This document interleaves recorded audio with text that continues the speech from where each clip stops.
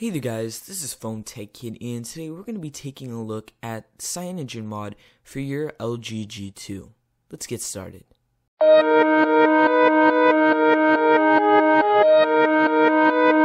So if you're not familiar with CyanogenMod, basically it offers you stock Android and includes some other cool features.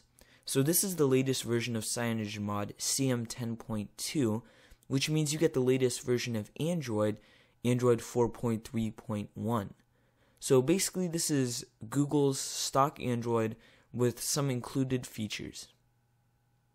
Right now the CyanogenMod supports AT&T, the International, and Verizon's G2s.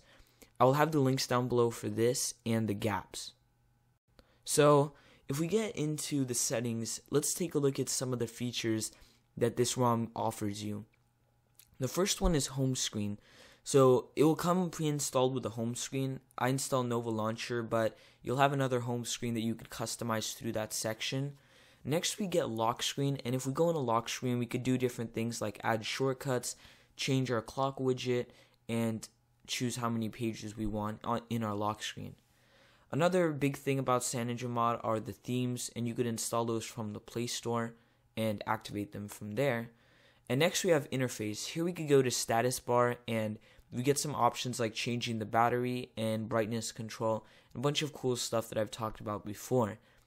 Also, we do get quick settings panel, which basically allows you to customize the quick settings, and you get a lot of different options there. Next, we do get the option for expand desktop, and I don't think you'll be using that much. And next, another big thing is customizing the navigation bar. So we could go here and add different things like menu. As you can see, I just added it. And just add a bunch of shortcuts that will help you in the long run. Next, I quickly wanted to show you how fast apps open on the stock version of Android. As you can see, they fly open and they're very quick to access. A lot quicker than LG's version of Android, which was buggy and just filled with useless features. That's a big plus of getting stock Android on your LG G2, and it basically makes it a Nexus device. So one thing that kind of sucks is there's no other way to power on the device except using the power button. So that's kind of sad. You lose that double tap feature to lock it. You can still use it to unlock it, but you can't use it to lock the device. The camera works perfectly fine. It does come with the stock camera from Google, and the pictures are still clear, and we still do have optical image stabilization. As you can see, messaging and phone still also work perfectly fine, and you do get the stock apps, as I said before.